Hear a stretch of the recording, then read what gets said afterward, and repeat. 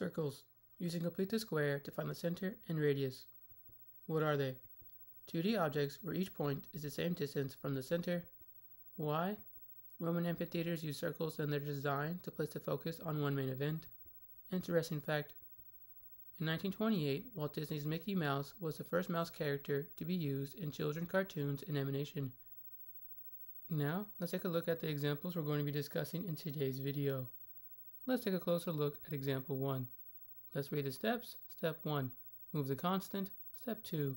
Move the xy terms closer. Step 3. Complete the square. Step 4. Add numbers to both sides. Step 5. Factor. Now, let's read the question. Find the center and radius of the given equation x squared plus y squared minus 4x plus 6y minus 36 is equal to 0. Without graphing the equation, one method to find the center and radius is to complete the square. We have the standard equation of a circle on the top right. The quantity of x minus h squared plus the quantity of y minus k squared is equal to r squared, where the center is hk and the radius is r. When we complete the square, we will manipulate the equation so that it can be written as the sum of two single terms squared, so we can see easier how the circle shifted from 0, 0, or the origin. Now, let's reread the equation. X squared plus y squared minus 4x plus 6y minus 36 is equal to 0. Our first step is to move that constant negative 36 to the other side. So let's go ahead and add 36 to the left-hand side. Those numbers cancel, and now we need to add 36 to the right-hand side. Now, let's write down what we have so far. This is the reason we move the constant to the opposite side, so we can have all the variables on one side. We have also moved the xy terms closer together and put parentheses around them so we can see what is happening a little bit easier. Now, let's complete the square for our x quadratic. First, we need to find the b term, which is negative 4. We need to divide negative 4 by 2 and square it. Let's simplify. Negative 4 divided by 2 is negative 2, and negative 2 squared is 4. Now, let's add 4 back into our equation. Whoa, we have two 4's here. Remember, if we add a 4 to the left-hand side, we have to add a 4 to the right-hand side, so we keep the equation equal. Now, we need to complete the square for the y quadratic. First, we need to find the b term, which is positive 6. We need to divide positive 6 by 2 and square it. Let's simplify. 6 divided by 2 is 3, and 3 squared is 9. Now, let's add 9 back into our equation. Whoa, we have two 9's here. Remember, if we add a 9 to the left-hand side, we have to add a 9 to the right-hand side, so we keep the equation equal. And that is why we added a blank spot for each quadratic. Now, let's factor the x quadratic, and our result is the quantity of x minus 2 squared. Now, let's factor the y quadratic, and our result is the quantity of y plus 3 squared. Now, let's add all the constant terms. 36 plus 4 plus 9 is 49. Now we have the quantity of x minus 2 squared plus the quantity of y plus 3 squared is equal to 49. Now, if the factoring bit was too fast, there is a link in the description below in more detail. Now that our equation is in standard form, let's find the center hk. Let's start with h by setting x minus 2 equal to 0. Let's add 2 to both sides, so x is equal to 2. That means our center shifted 2 units to the right from the origin. Let's continue with k by setting y plus 3 is equal to 0. Let's add negative 3 to both sides, so y is equal to negative 3. That means our center shifted 3 units down from the origin. Now that we found our h and our k, let's go ahead and combine them to form our center. And our center is 2, negative 3. And to find our radius, we take the square root of 49, which is 7. And that is example 1. Now, let's move on to example 2. Let's read the question. Find the center and radius of the given equation. X squared plus y squared plus 4y minus 117 is equal to 0. We have the standard equation of a circle on the top right, which is the quantity of x minus h squared plus the quantity of y minus k squared is equal to r squared, where hk is the center and r is the radius. Remember, when we complete the square, we will manipulate the equation so that it can be written as the sum of two single terms squared, so we can see how the circle shifted from the origin, or 0, 0. Now let's reread the equation. X squared plus y squared plus 4y minus 117 is equal to 0. We need to move that constant, negative 117, to the other side.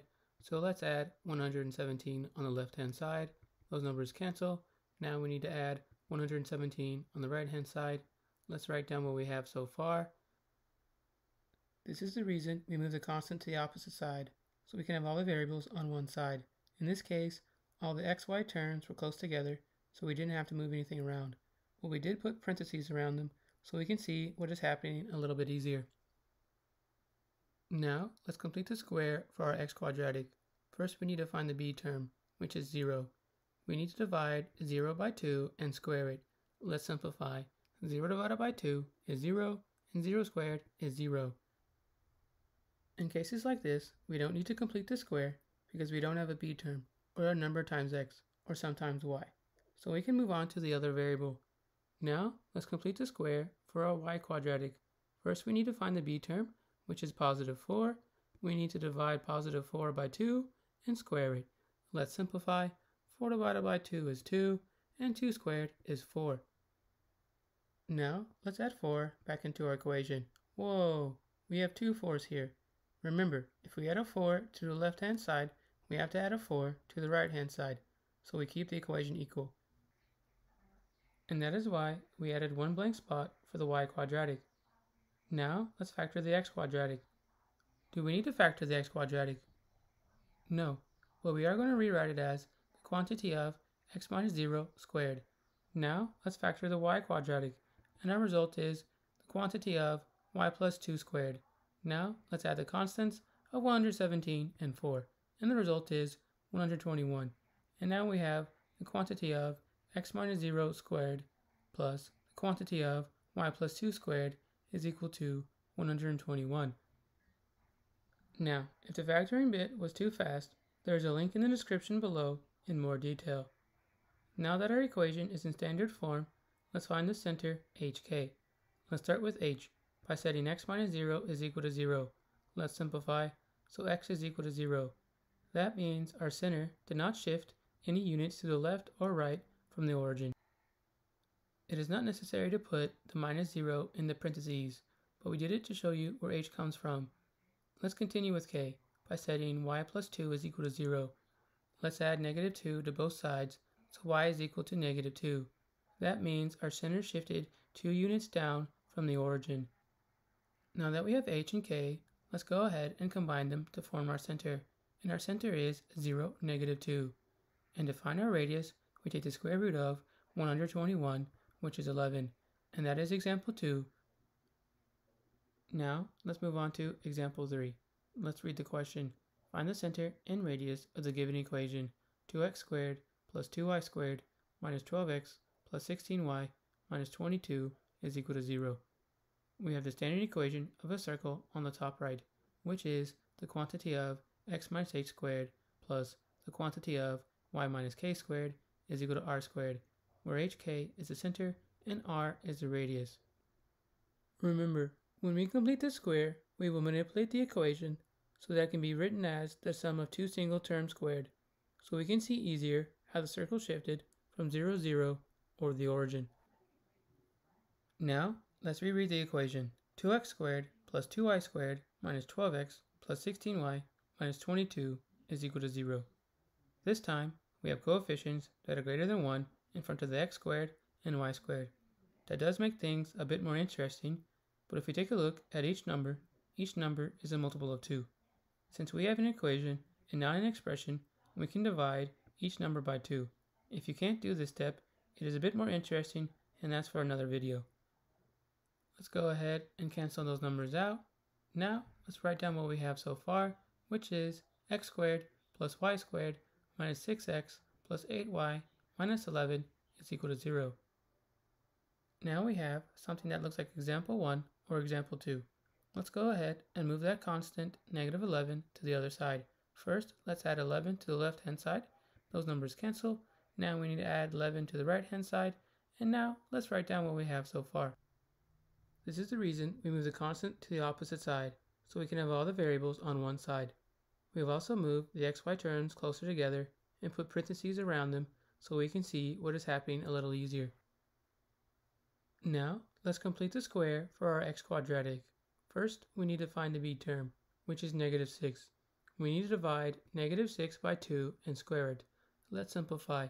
-6 divided by 2 is -3, and -3 squared is 9.